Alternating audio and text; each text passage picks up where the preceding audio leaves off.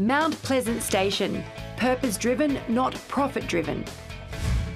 Mount Pleasant Station straddles the Bogie River west of Bowen and uses sustainable grazing practices to improve soil quality and pasture condition.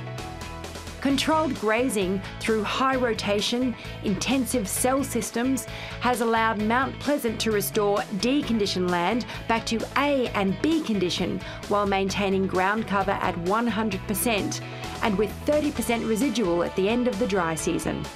It has allowed more efficient water and nutrient cycling systems, resulting in better ground cover, less water runoff and less cross-travel of water.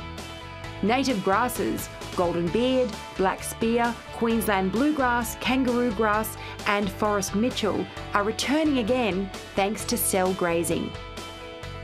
When cell grazing was first introduced, 80% of the pasture was Indian couch and ground cover levels were at best 60%.